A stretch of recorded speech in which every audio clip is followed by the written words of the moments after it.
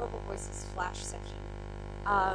Today we're going to talk about threats to individuals who are expressing themselves online. And we were given the session very last minute, so what we decided to do was just try to have a conversation with anybody who wanted to join us. So I'd love it if those who are towards the back want to come to the front.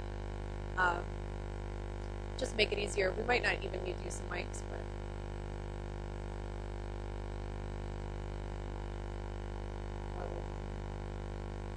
pressure.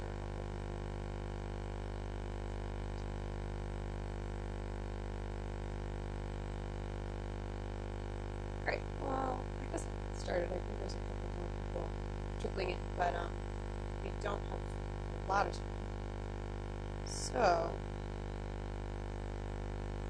So just to give those of you who aren't familiar with us a little introduction, Global Voices is an international network of writers, bloggers, translators.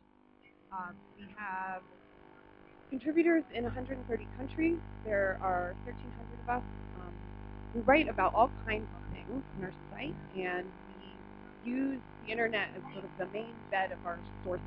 So we are pulling conversations from Twitter, Facebook, other social media platforms, quotes from bloggers, video, photography, and the kind of the special benefit that we feel like we bring as a media network is that all of our authors are writing about the country that they're either from or that they live in, and they generally know these online speakers and video activists, photographers, etc.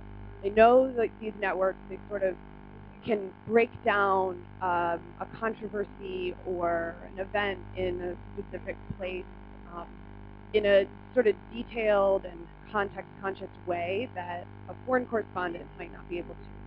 So that's sort of what we feel like is this added value that we bring to the internet media landscape. The other thing that we do is translate, and we have 30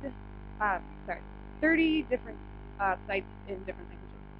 So you'll find our content in Spanish, Arabic, Portuguese, Malagasy, Korean, other languages. Hisham and I are, we run the Advocacy project, which is a branch of the network that focuses on digital rights challenges. And we sort of started this project 5 years ago when many members of our community started to experience threats and challenges because of what they were doing online. And this is, I think, a thing that kind of brings many people here to IGF, right? That bloggers not only were having attacks and sort of challenges on their sites and online, but also experiencing legal threats and extrajudicial threats and harassment. And we've been through many cases in our own community of people really facing threats on their lives, prison, sort of the full range. And so we started also what you can see up here, which is the Threat and Voices project database, where we've collected through crowdsourcing and also just through our own community cases of bloggers, or what we've started to call online speakers, since we have a lot of different kinds of people that we cover who have been threatened in some way. So that's kind of what I wanted to talk about today, and we are just coming out of having dealt with what, for Hisham and I, in our somewhat new roles in this project, was our first experience with trying to help one of our community members, an author of ours who lives in Bahrain, 26-year-old IT guy turned activist journalist, was arrested on July 31st, and essentially for doing activism, criticizing the government, those kind of usual things. And his lawyer was arrested a week later. So and essentially forbidden from defending him. So we were left in this situation where we had to figure out, how are we going to help this person? He's not a super well-known writer, and he doesn't have a huge network of contacts or allies that might be able to help him. So we started out by trying to move through back channels, work with government contacts to see if we could get help there. That didn't get us very far. So then sort of went the public route. Did Twitter campaign, press release, tried to interest other bigger media in covering the story. We approached Dan Rather, who had done a piece in Bahrain where Safi Mohammed had helped him and his crew while they were there, and they actually ended up interviewing him. The story was super interesting. We tried to get Dan Rather's help. Not much help there. In the end, we did not get a whole lot of help from the people that we reached out to. Not from big media, not from legal advocacy groups. And the feeling with media was that it wasn't a compelling enough story. Like, this is Bahrain, this happened. So if there was something special, maybe, but it wasn't enough. And then with our sort of legal expert advocate contacts, a lot of them said, this isn't a case that we think we could, this wouldn't make bigger policy progress for us. It's sort of not quite worth the effort. There's a feeling that Bahrain is a lost cause. So I guess the question that we kind of want to pose to all of you is, like, what do we do about this? Because it feels like there is, in the policy expert advocacy community, there is this, everybody is working around human rights. That's what everybody talks about. And they talk about what they do. And yet there are all of these individual cases, all these human beings who aren't quite, like, how do we reach these cases? How do we help these people more? And what can Global Voices kind of do to work with expert communities and with other communities to try to change this dynamic? I want to just hand it over to Hisham El-Mirat, my great dear colleague here, to say just a little bit more, and then we'll open it up for discussion. Thank you, Adri. I'm going to be very short, and I guess I want to share with you our struggles in terms of being, we've been in that space for a long time now. Global Voices had started in 2005 as an idea in a workshop, and the idea was to create an alternative media that speaks for internet users and from their perspective, and it slowly, evolved to become also an advocacy group that is struggling to raise awareness and shed some light on those little stories of unknown people who are being harassed, arrested, killed in some cases because of content they create online. So I guess we are here at the IGF. Well, we brought a lot of questions and a couple of answers as well. But it's more about how to build and sustain a network of users, because the feeling is that the so-called battle for a free internet looks more and more as a lost battle. You have a lot of stakeholders, and it's very asymmetrical. Governments are very powerful, are very rich. Corporations, very powerful, very rich. Circumvention tools, liberation technology doesn't work all the time. More people are being exposed. Surveillance is rife. But we believe that engagement, as we discussed yesterday, can be useful, engagement with governments, corporations, etc. But there is also a need for a community of practice and a coalition between those users. As far as activists and as far as users, the feeling is that it's our interests have catches. The discourse is not intelligible. Most of the time, that you have competing groups that struggle to articulate a strong argument in face of the community of corporations and even technical communities who have the power and also the expertise to articulate very intelligent and powerful arguments. We think that a project like Threatened Voices is one answer among many. We've met recently in Morocco with a would-be coalition of right groups, the usual suspects, CPJ, Amnesty, and others. The UNESCO as well supported us. And the idea is to document those cases where internet user rights are threatened or violated, and maybe also take them to the next level where we can use that data to advocate for internet user rights. So we're probably going to open the floor to you guys and see what we would love to hear your experiences and whether you think that you can help us in that struggle that is most of the time it's really painful and difficult to convey into action.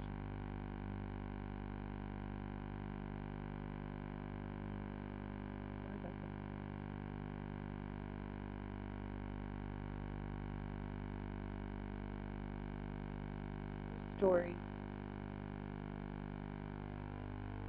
I mean, I'd be curious to hear from, I know there are a couple of experienced policy advocates in the room. I'd be curious to hear from you guys, like, what do you think about this? Did you have a time when you were trying to pick, your more specific path in this field and kind of wonder, like, should I focus on trying to change policy that will affect a lot of people, or what if I just focused on individual cases?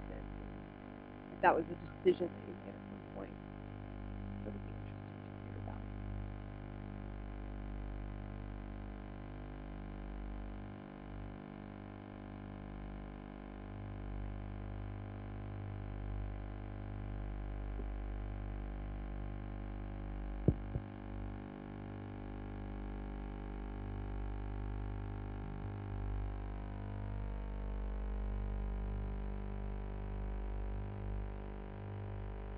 Hello, my name is Jorge de Sierra. I am an international university of Greenhouse delegation. I work in Mexico, and Greenhouse is supporting a project in Mexico. The project is how we can train reporters and citizens using social media to report crime and corruption in Mexico.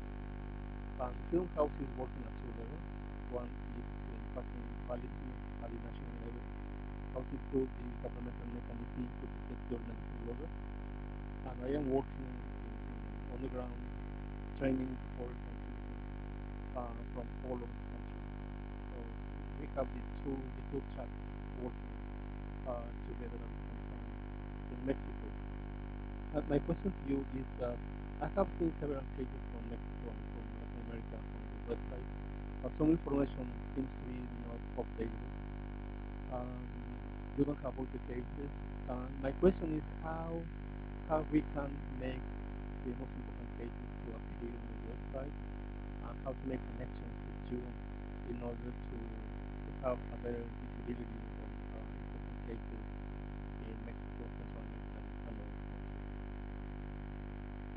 That's a great question. So one of the challenges with the Threatened Voices platform is that it's crowdsourced, and that in the end it has a lot of technical problems, like, and we have ended up with a sort of not great data set. And Mexico is a place where, we can have probably 5 or 6 times the cases that we do if it were fully updated. Part of the challenge is that we have our authors in Mexico have stopped writing about Mexico, and it is left and have sort of stopped touching these issues because they're scared. And this has left us actually with bad data.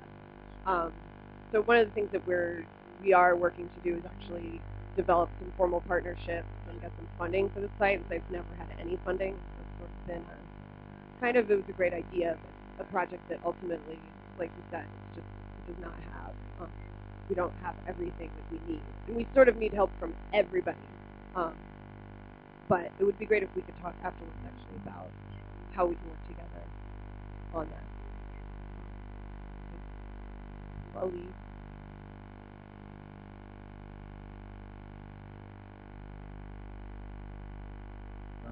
I come from a journalistic background, so this looks awfully familiar, and the potential of arrest, threat, and so forth. But I would imagine that the internet actually gives us a huge new opportunity, which is the potential of remaining anonymous. And if that could be leveraged perhaps by expanding the tools that allow your contributors to extensively try to, as much as possible, remain anonymous. And this is a challenge, I understand. But I would say that in many cases, countries like Bahrain will, take all, will go to the very end in order to suppress opinion. And it might be too late if a person gets arrested. There are obviously one needs not to lose hope. However, in those cases, it might be even better if one could try to prevent the action itself from happening. So the number of measures that I would suggest is an extensive, comprehensive guide for all of those contributors to learn issues such as the use of Tor software and potential safety measures in terms of protecting encrypting data and ensuring that their devices are always stored in a safe place and possibly being encrypted, and a number of other measures. And also that would also be important for their sources, because oftentimes you can end up not only threatening yourself but also the sources that you have met. So it's a combination of things, I would imagine. It's not easy, but it can be done, and I know others are working on these things, so it could be useful to think in that new direction. Absolutely. Security is something that we're working on constantly, and it's actually difficult with our community because we aren't together, and people have really different ideas about what kinds of threats they might be facing. It's hard to, like we were talking about last week, it's just sometimes actually hard to know what kinds of risks you're taking, and that impacts the decisions people make about how they protect their information. But absolutely true that there's a lot that we can do in that area.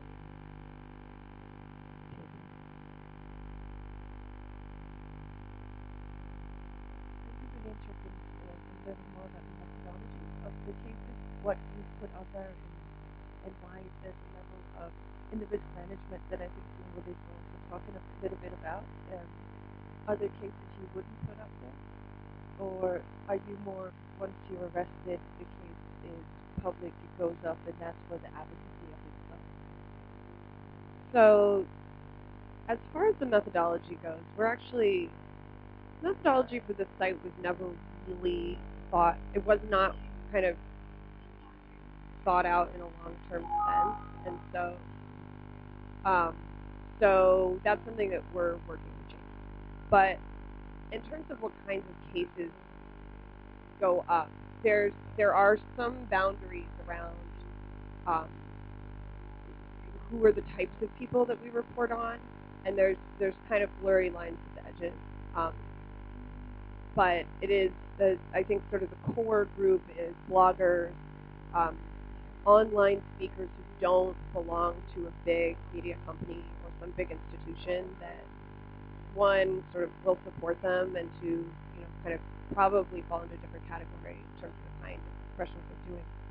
So, but there are a lot of fringe cases we can talk about. The other thing, though, that might be more what you're asking about is how do we decide that information should be put on the site, like made public?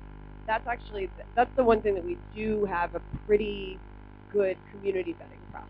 So many of the cases up there are of people that we know or that our authors know, and so we've been able to work together to actually, talk to a family member, talk to the person's attorney if they have one, and make sure that this is safe and okay to make this public. So that's that I think is a strength of the project, is that there are actually, human rights groups that have great intentions that will make information public when they don't know that that's safe or okay for the person that they're writing about. We're aware of how dangerous that can be and what kinds of consequences it can lead to. So that's one thing that's probably made it harder to add some cases to the site, is that we just can't, as much as we think it probably would be good to put it up there, we do not 100% know that it's okay. And so we will not.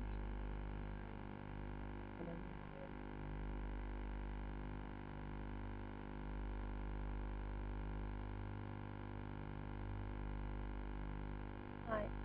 Talking from the policy side, so you were asking how the policy people could be more engaged by what or kind of. And I think that maybe what can be useful is for people who are working on different countries and who are facing threats to actually uh, tell or suggest the policy people what to do, because it's really hard many times for us to kind of make that link. I mean, we do have partners and work with people that are working in these countries where the situation is complicated, but sometimes they have, I don't know, for example, experience saying, okay, if this policy or international legislation passes, then it's easier for us to do this. So I think maybe it's would be useful if people here can share what kind of things would be useful for them.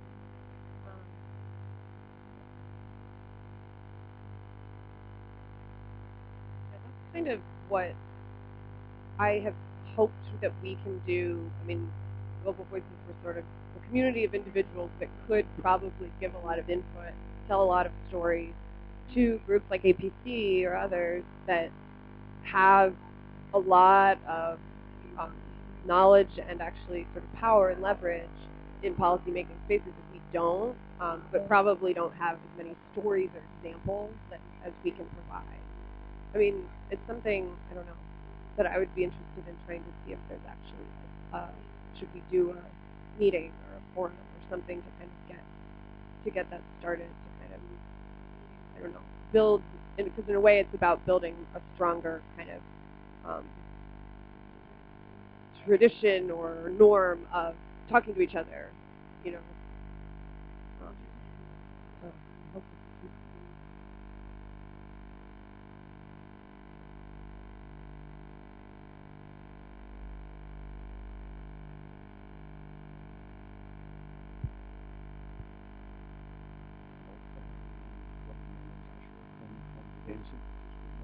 I'm just wondering how extensive the data collections you have here. It looks very, very good, but I was just thinking if you already have looked into some of the systems that collect monitoring and documenting human rights violations in more detail. Maybe you do this already in other purpose, because maybe this purpose just to get this information online or visible, but other way of helping these people also is having more detailed documentations of the event of certain violations, and then this could be communicating also nationally through maybe some legal aid organization that is giving some legal assistance in these cases. So you can do it both ways, have some cases visible and some cases that you can assist by taking the legal step at the national level or at more the national level if necessary. But you probably have thought into this already. I mean, one of the things, so we have Friend Voices is sort of an offshoot of our main project site, the Advocacy site, and there, so like Mohammed's case, you can find 5 or 6 articles on the site about him, about kind of what kind of work he was doing, what specifically happened, that we could confirm, which is and campaign letters, press releases, things like that. But we have a lot of technical challenges, and that one of them is to sort of link up and bring all of that stuff together. What organization did you say you work with, and where are you looking?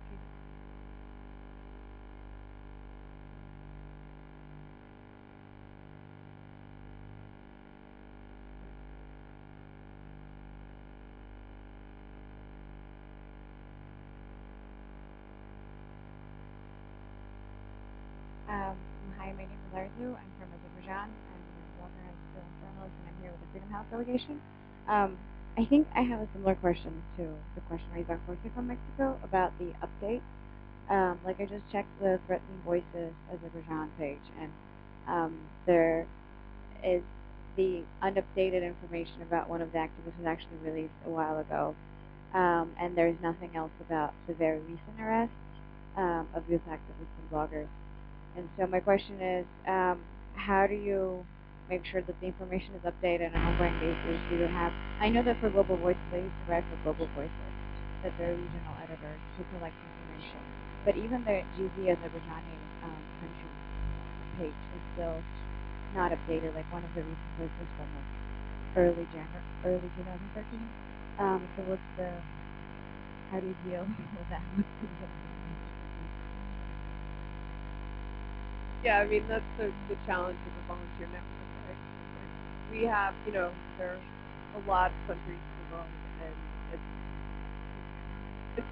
we have these great teams in certain places that keep things incredibly well updated, and then, like, Azerbaijan, I mean, Central Asia in general, we've got a few really strong people, but people come and go, and it's a real challenge. One good thing about Gun Voices is that anybody can submit information. So if you have it and you have the time to get it'd be wonderful. We can do that. And then actually, another issue for us there is that we don't have, maybe I can chat with you afterwards. As far as the verification process goes, I think we sort of, with the countries where we don't have strong teams, we end up sort of super challenged in posting information because we don't feel confident in the network that we have insofar as the verification aspect of it. So we might have information we're kind of holding. But yeah, we are like aware of all of the things that we haven't been able to do on this. And part of what's going to hopefully happen in the next year is we'll actually get some funding from bigger institutional partners that can help us fill in all these gaps and make the updates. Because sort of people end up being under arrest for years because nobody wrote the update. I may just add very quickly. I mean, it's a fundamental question that has been prompting us for quite a while. Part of the answer is to get more money to be able to hire someone to take care of the website 24/7. And this is really a challenge that speaks of the bigger picture, which is that we don't have the resources to keep up with all those overwhelming threats. Again, people, what we consider voices are people who use the internet for civic engagement in the larger tradition. To be political, to be otherwise. But I think that documenting those threats is the first step before you go beyond and do advocacy, transform that information into meaningful action. So money is good, but it's probably not enough. And I think that the ultimate response or the ultimate solution is all of us. I mean, this is not our property, actually. This is just a platform that we put out there, hoping that people will come forward and use it. So you can own this thing. You can hack it if you want. And if you think that there are things that are not, if you think that there are things that don't make sense, that platform is very open. And this is the purpose of this workshop, is to have your feedback and also hopefully have your support and broadly join us in owning this.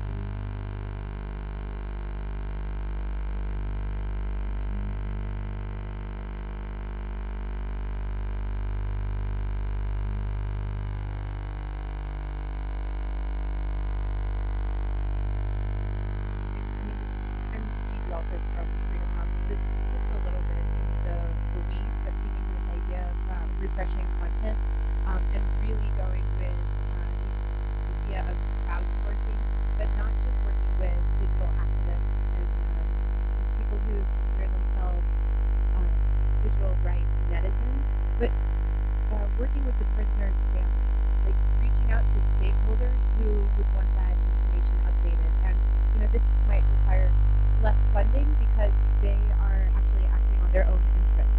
The family members or close friends wouldn't necessarily need that.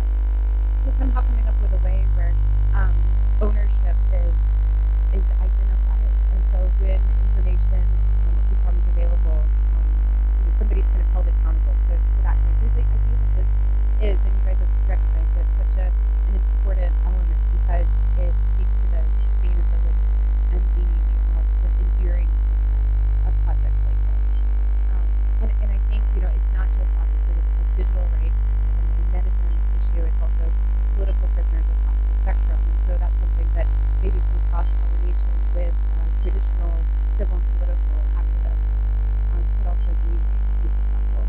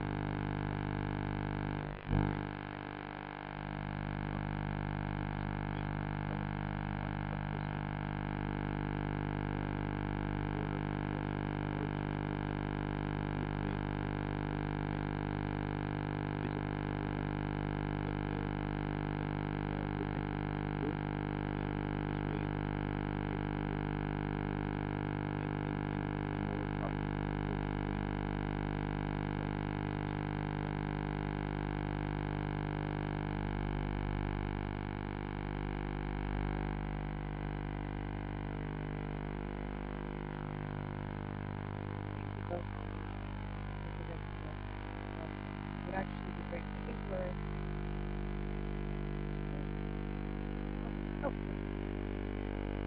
just maybe the issue I mentioned that a lot of maybe NGO networks, even advocacy groups, are not aware of this initiative.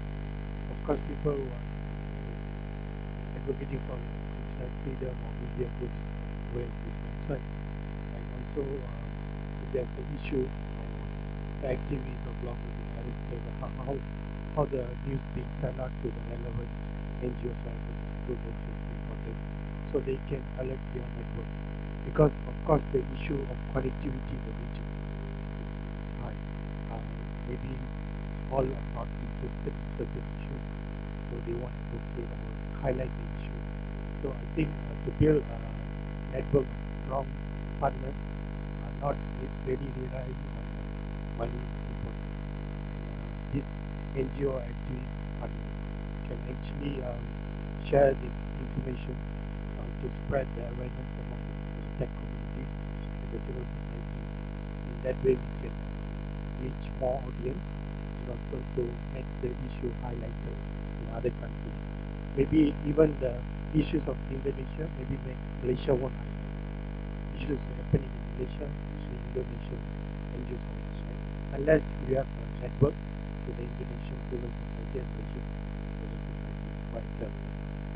That's how I think IGF is a platform to make the connection with the different civil society and stakeholders to make these things.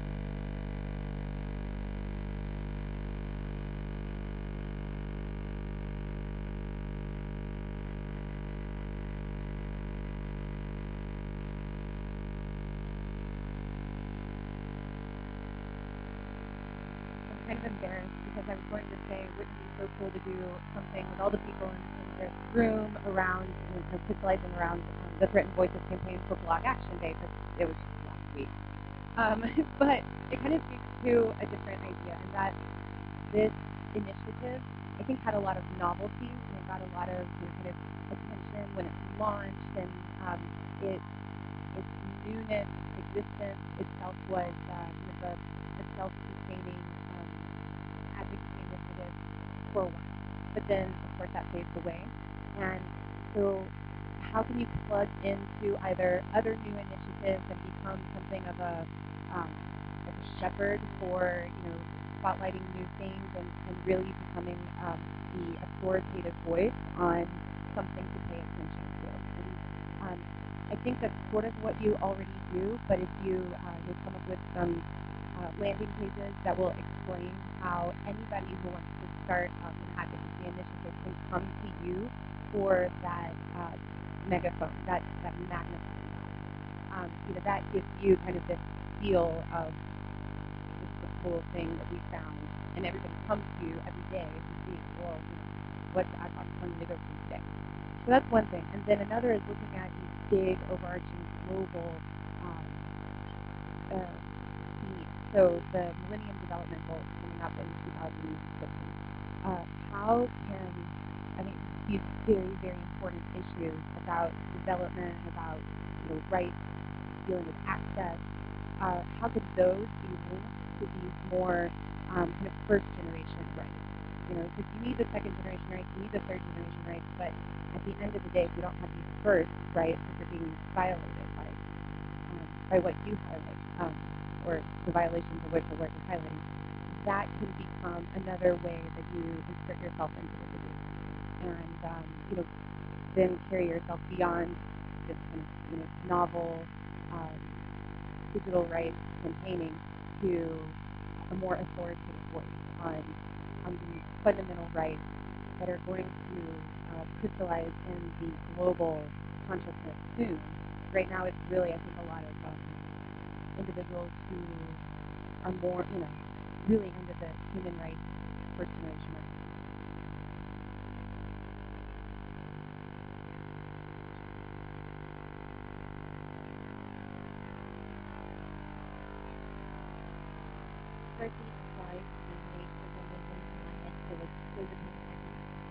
My name is Sana Salim. I've been part of the Global Voices Partnership for 2 years now.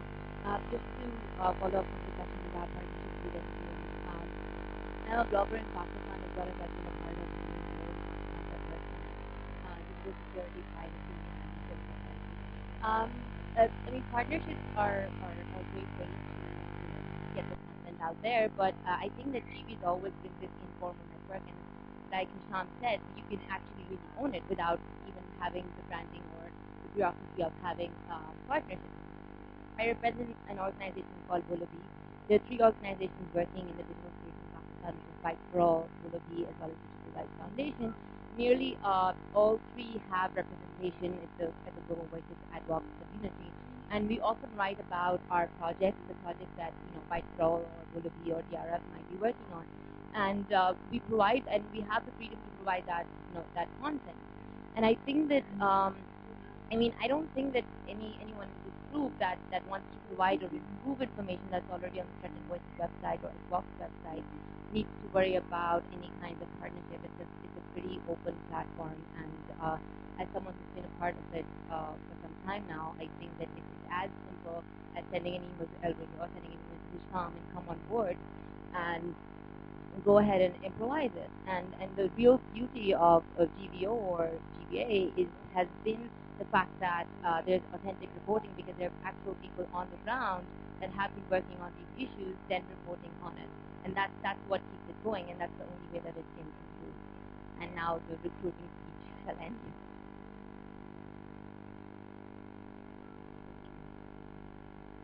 Well, I think it's actually about time for us to wrap up, but there have been a number of people who said things that let's talk afterwards. So,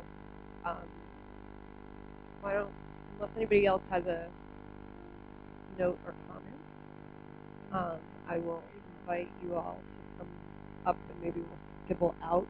I'm not sure if there's a next group and continue the conversation without microphones.